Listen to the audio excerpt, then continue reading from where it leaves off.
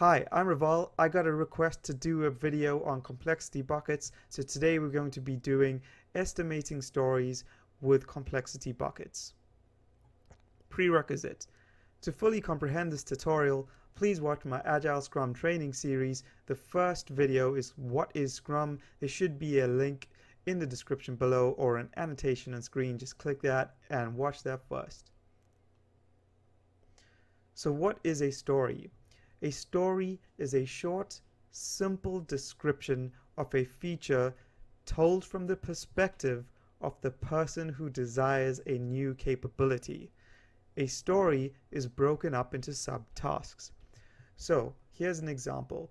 Let's say I'm a user and I would like to see all the products in a category. So I would like to click on a button and I'd like to see all the products. That is a short, simple description from the perspective of a person who wants the new feature. So story points. Each story requires story points to be assigned to it. We will use these story points to calculate our velocity. Now, I've already discussed the importance of velocity and how we use it in the Agile Scrum training series, so please take a look at that first and you'll understand why we need velocity. It's very important. So let's set the scene. Let's imagine that you and your team are sitting in the backlog refinement meeting. Remember, this is where the team discusses each PBI in the backlog. We will then assign story points using the complexity bucket method. Each team member will give their opinion on how many story points each story actually needs, and the majority vote rules. So let's take a look at the complexity buckets method. So you can see there's 4 blue boxes representing 4 separate categories. In the bottom there's various bucket sizes, so 1, 2, 3, etc. And on the bottom right there's an example. So let's run through this example. So here is my story. As a customer, I want to browse the list of products. So what does the user want to do? Or the customer? The customer wants to see all the products, maybe in a category or just all the products in your shop. So as a developer or a designer, what you would need to do is look at each category and give it an amount of points. So let's take this example. So you know, as the customer wants to see all the products. So let's go first. User interface. So in order for the user to see all the list of products, what would they do? They would need a page template to show all the products. Yep. They may need changes to navigation and other page templates. So I would give that 2. So over here it says user interface M equals 2. Great. So let's take a look at business logic, the next category. Well, we're just going to be pulling data from the database. It's just going to be a list of products, a simple query. There's not going to be any processing done here, any business logic. So let's give it NA. So in the bottom right, you'll see business logic equals NA. Let's move on to the next category here, data integration. So what needs to happen is we need to get a list of products. And a simple query, seems simple enough, get data from the database and show it in the view. So data integration will be 1. Just in the bottom we have testing data L equals 1. Let's move on to the testing category. So what were we doing? We are pulling all the products from the database. All we need to do is make sure that the data is being pulled and it's accurate.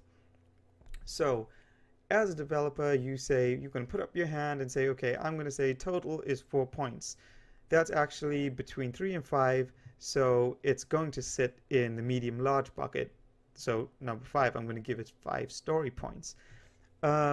Your team will then continue to vote. Some people may give it 3, some may give it 5. And you know what? I want to change mine. I feel that in testing, it may not actually be 1, it may be 2, because not only are we going to be testing the data coming back from the DB, but we also will have to do cross-browser testing on the page templates themselves. So that's an extra level of testing that needs to be done. So I would be giving it 2, but So it'll go from 4 to 5, but again, that will still sit in the medium large. But it's something to consider. You should bring it up when you're speaking to the team.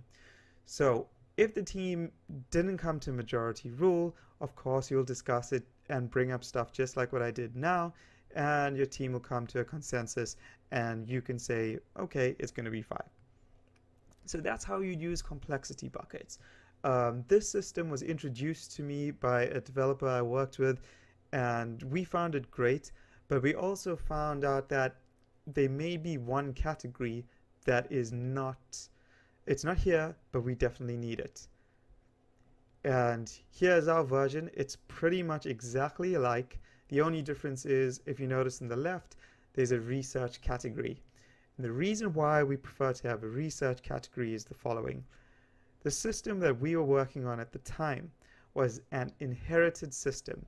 So we were working for a client who already had a system, and we needed to develop new features and perform maintenance. Now, if we don't know how the system works, if we haven't seen, there was thousands of files, and you physically are not going to know what every file does. Even working on it for a year, you're not going to know line by line what everything does. So if you got a task like the one to list all products, they could already be methods that list stuff, but it's just not in use. And without researching, you're not going to find that out. So more complex tasks can require more complex research, and that's just the development side. As a designer, if you got a task that says list all products, and you have to create a page template that lists all products, what you would want to do is research how Amazon lists all their products, or maybe how eBay lists all their products.